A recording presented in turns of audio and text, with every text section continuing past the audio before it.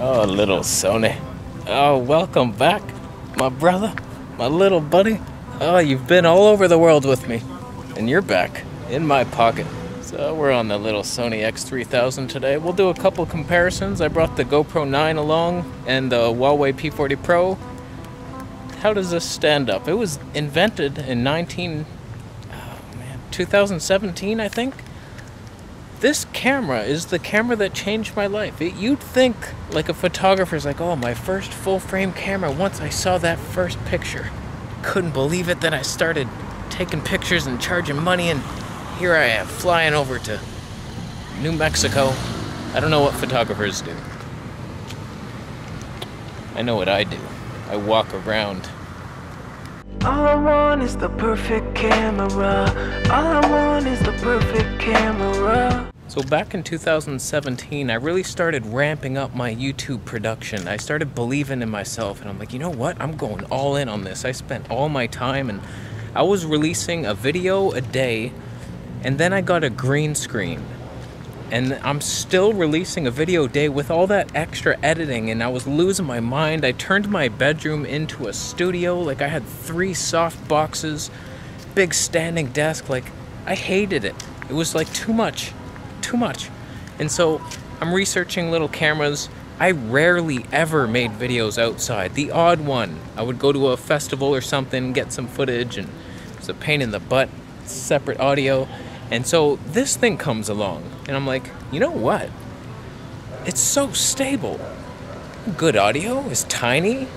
Why would I bring a Canon G7X when this thing exists? So I sold my Canon G7X, got one of these. Are you kidding yourself? Are you kidding yourself? And my life changed completely because I didn't have to edit so much. Sometimes I could just do this. And although we're on a quiet-ass street, nothing's happening, we'll go to the busyness. It was so much fun because things were happening all around. I didn't have to edit all this green screen magic and put my head on wolves and shit. I was like, wow, YouTube is fun again. And so the videos I was making around my neighborhood at the time were pretty bullshit. Once I left for Thailand, this is all I would bring. Did you hear the wind? That was your one flaw. I put a little wind muff on it. Hopefully it's working. So calm down, Sony. Let us have audio. You lied with the mic jack in the background. It don't work. I said background. That doesn't make sense. I'll leave. Does this have the best image quality? Who cares? It didn't matter. It didn't matter then. It doesn't matter now. The fun is what matters. And I traveled around Thailand with the Panasonic G85 and the Mitacon 25mm, 0.95. Excellent purchase. And this. And always, I lean to this. If I was doing a visa run to another country, I just bring this. I leave the panty boy at home. Nobody's bringing a big rig like that. You're gonna travel across countries and shit on a plane. Going like, I got lost in Kuala Lumpur, Malaysia. So I can survive the trip. That's a gunshot. Alright. We're crossing the street. You ever hear gunfire? Cross the street. Don't be on the same side as the gunfire. In the dark, my GPS went down. And I was like, oh my god, I don't even know the direction of my hotel. I just started walking. I didn't know if I was gonna make it. And then eventually it kicked in and I got some advice from some guys like, look for this sign and you'll see it. I saw the sign and we made it. But that was so fun. With just this little, the best videos I've made were just this thing. Content is king. I remember the first time in Thailand, I'm trying to cross this busy street and I couldn't believe it and there was no brakes and I was like, how am I gonna do this? And I had this camera and I was like, oh god, that wind. Watch the audio be unusable. And so I was like, this would be pretty funny if I filmed it in slow motion, trying to dodge all these cars.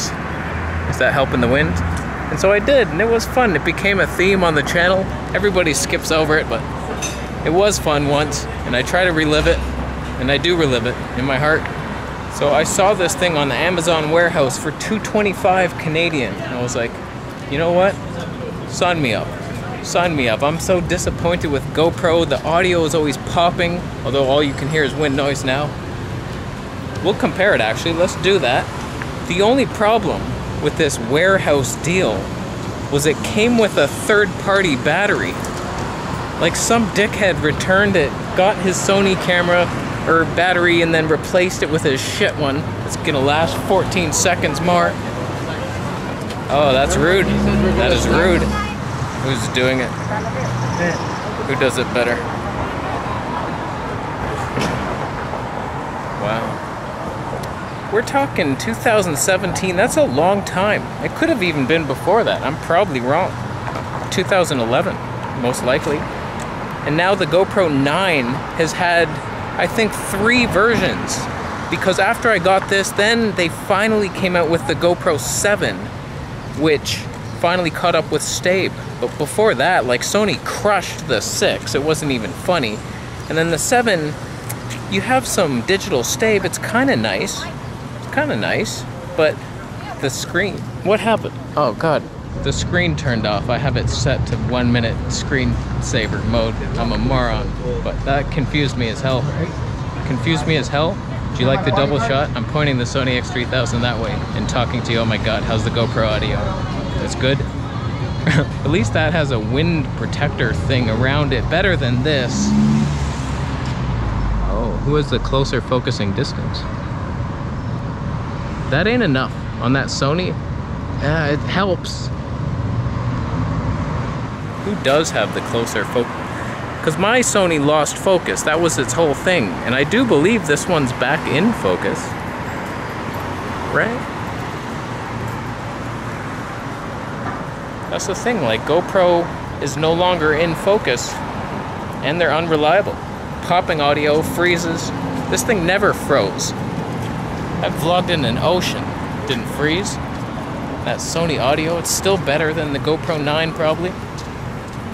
Is there nothing you can't do? It really isn't. Dynamic range probably. There's no sun out. Who's doing this? I've done this. It's an important shot.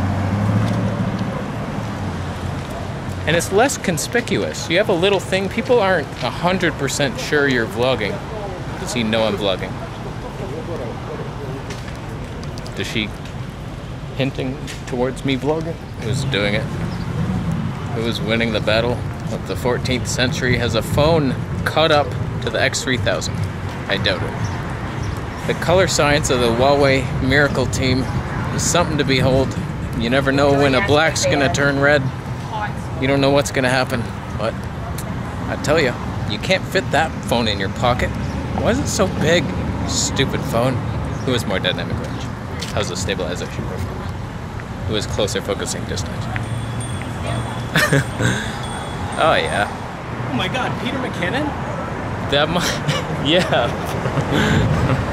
Oh my God. Now, while I prefer the phone in almost every area, the one area it lacks is the size. I can put that in a pocket. You need to be on a tripod because you're a freak side-facing phone. You're a freak. I don't like it.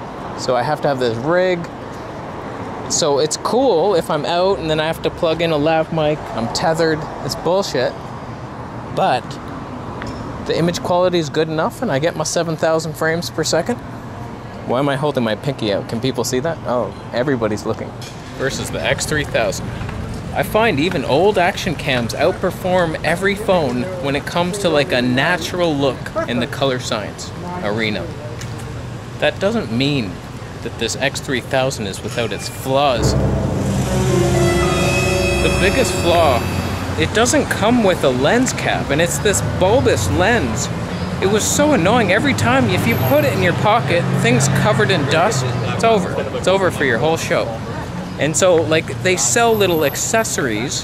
One is just a lens cap, but it's also glass. It's also bulbous glass. Like, you can't, now you have to protect that thing. It makes no sense. And then they have another one that's square, and it's huge, and it's also just glass.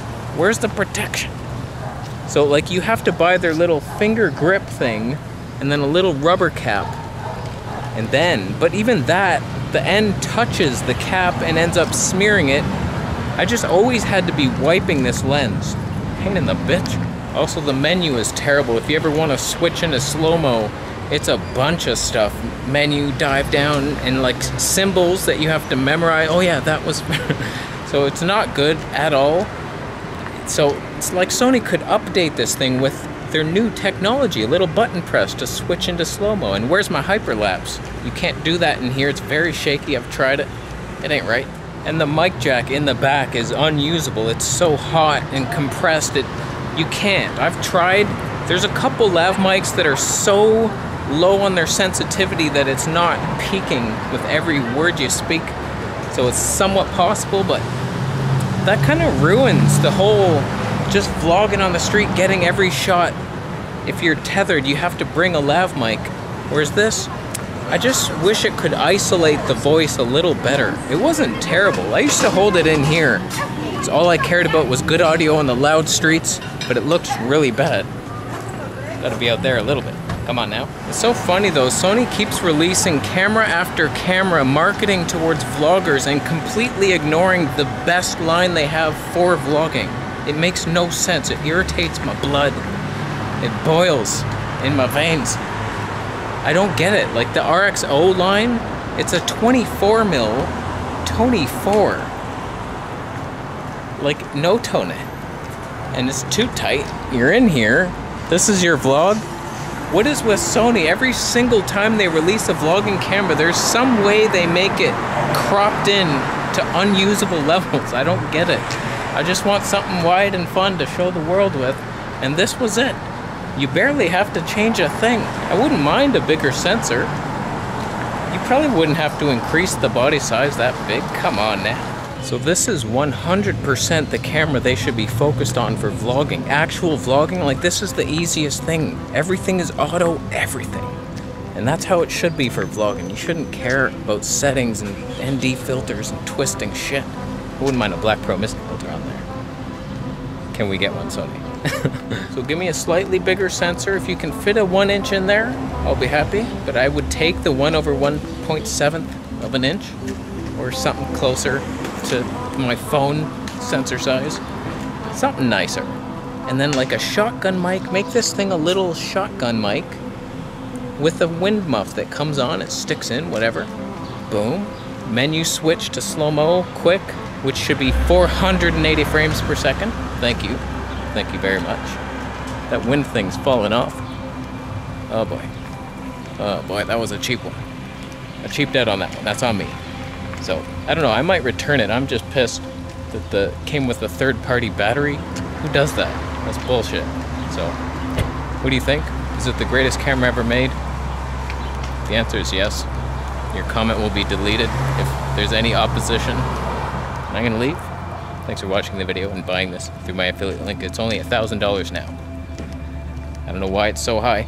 It's stupid.